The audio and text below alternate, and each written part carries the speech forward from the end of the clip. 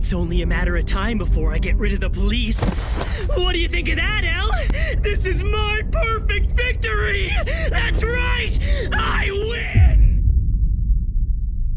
So look, in anime, there's always gonna be good guys, and there are always gonna be bad guys. But in anime, things could get swayed, and sometimes the people who are supposed to be the good guys end up being the bad guys, and the people who are supposed to be the bad guys end up being the good guys. It seems like it's a common theme in anime to always be able to relate to the villain, and I think it's kind of good for anime. Because in Demon Slayer, when you give all of these villains these crazy backstories, you kind of understand why they became demons. And in Naruto, when Pain is trying to erase the fucking world of all things, you kind of understand why Pain is trying to do that. But in anime, there's always a specific type of individual who you cannot relate to. In every single anime, there's always a crash out. And I just wanted to ask you guys, who do you think is the biggest crash out in all of anime? Now, if you don't know what a crash out is, I'm gonna show you this video, and hopefully after seeing these characters, you can kind of identify what a crash out is. So grab your snacks, grab your popcorn, give this video a thumbs up, and let's get straight into it.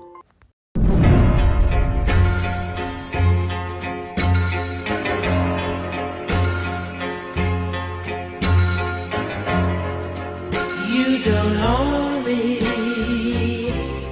I'm not just one of your many tones. Now, after seeing that video, if you still don't know what a crash out is, let me pull up the Urban Dictionary definition of crash out. According to them, a crash out is to go insane and or do something stupid. It means to get really mad or upset and lose all of your self-control. To willingly or unwillingly enter into a situation knowing the outcome will not be good. Now that you read the definition, let me give you a very, very specific example of a crash out.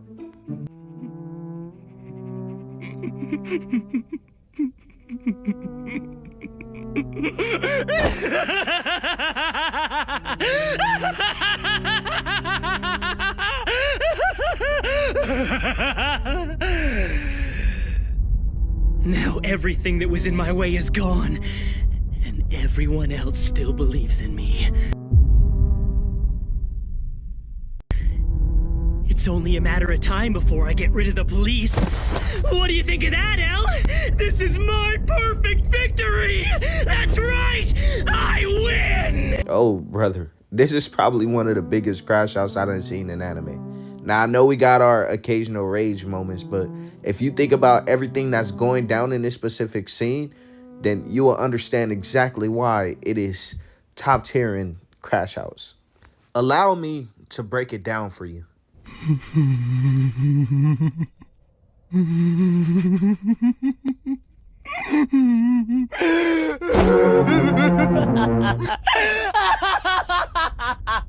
First off, it's this evil laugh right here. And it's not just a laugh. You got to take into consideration the location, the setting. This man hated Elle so much, he pulled up to his gravesite and started laughing. And this is especially bad because it's in public. It's a public place. Because at any given moment, an innocent random bystander could have walked by and seen this.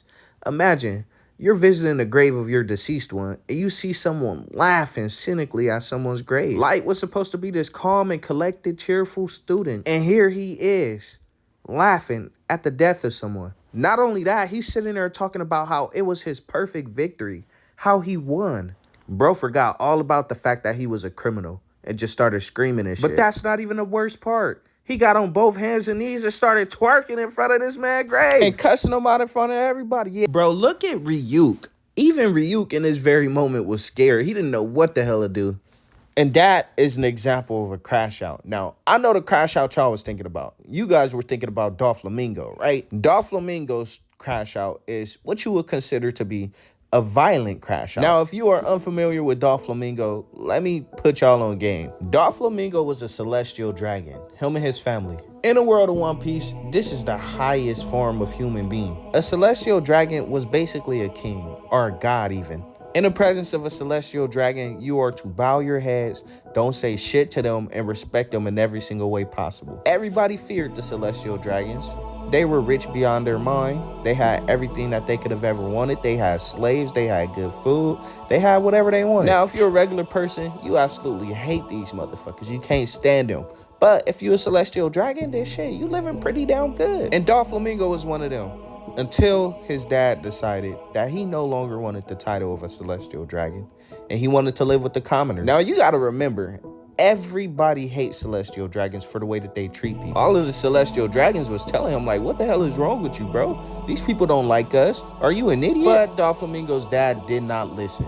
He decided that he wanted to live a regular life with regular people. Now, if he was smart and he kept his mouth shut, then everything would have been good. He could have done exactly what he wanted to do. But instead, he wanted to let the entire world know that he used to be a celestial dragon. And people did not fuck with that. And this is the first time we see Doflamingo crash out as well. Now, this was a crash out the same as Lights, well, although it's a little different. Doflamingo gets to telling people how he's so much better than them because he was a celestial dragon.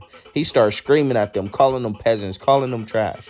Literally crashing out. Let me remind you of the definition: to lose control of your emotions and to act without fear of the consequences of your actions. And the consequences did come. Because his dad wanted to be a dickhead, they just kept getting put in difficult situations after difficult situations after difficult situations. You know it's bad when you see one of the biggest menaces ever crying puddles of tears. And that didn't matter to the civilians because they were still beating their asses just for trying to get a piece of bread. And things did not get better from then on out. His mom ends up getting sick and she eventually dies. And you know who he blames. His stupid ass father. No, buddy, it didn't stop there. The civilians ended up crashing out and hanging these dudes. They were honestly really gonna kill them. But Doffy crashed out and got them out of that situation. But he crashed out again and ended up killing his father. Now, although Doffy's crash out was definitely worse because, I mean, come on, it was a violent crash out. It was justified. I mean, my boy then went through a lot of shit. Now this crazy ass nigga Light would just be crashing out for no reason.